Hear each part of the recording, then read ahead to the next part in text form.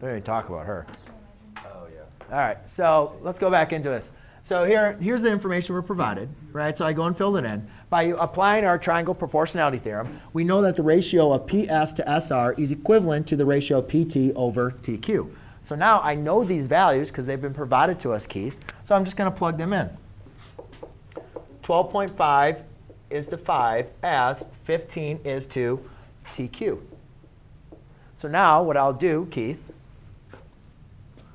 is I'll apply my ratios. Okay? You mean cross multiply? Right. Yeah. So now I have 12.5 times TQ is equal to 5 times 15, which is going to be 75. Then I divide by 12.5. Sorry about that. Do you guys see how I got my cross products? No, really, I'm not. OK. Do you guys understand that PS is to SR as PT is to TQ? Yeah, I know. That's the proportionality theorem. So PS is 12.5. SR is 5.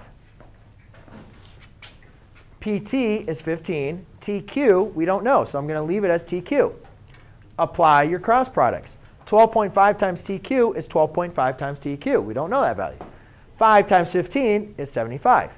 Divide by 12.5 on both sides, and you get 6. So TQ equals 6. Okay, I got you. And there you go.